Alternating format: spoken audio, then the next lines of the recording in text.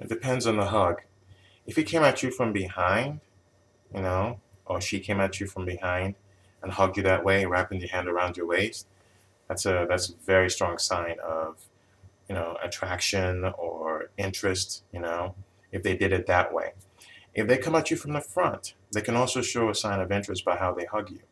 If they if they hug you around the waist from the front and they lean in into you, they lean your head into your shoulder. Um, Again, that's very strong, and they lean it in softly. All right, it's a very strong sign of affection as well and interest.